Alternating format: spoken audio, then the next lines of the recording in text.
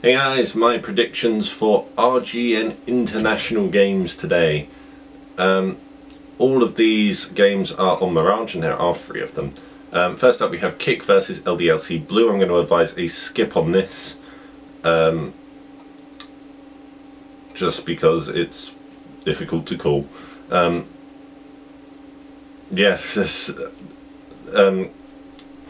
Kick have only played on this map once to my knowledge and they lost, and LDLC have never played on it, so calling this is damn near impossible.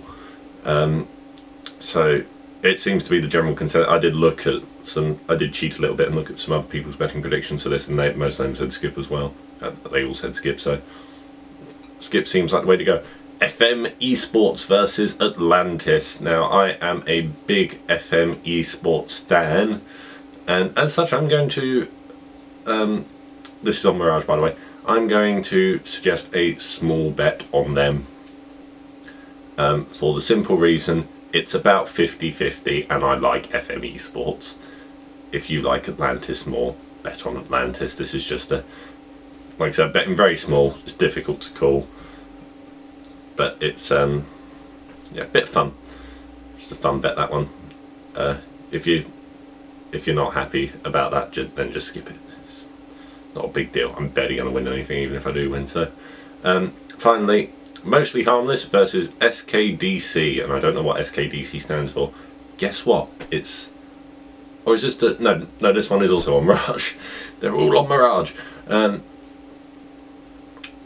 MostlyH is the way I'm going to... MostlyHarmless. It says MostlyH on CSGO Lounge and I've read that. But I'm going to go for a small bet on MostlyHarmless here. For the simple reason, I think they're a bit better on Mirage. It's,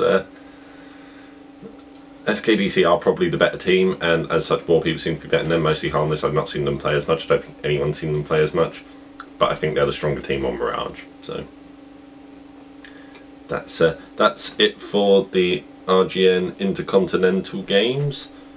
There's one more game to do after this. So thank you very much for watching, and best of luck.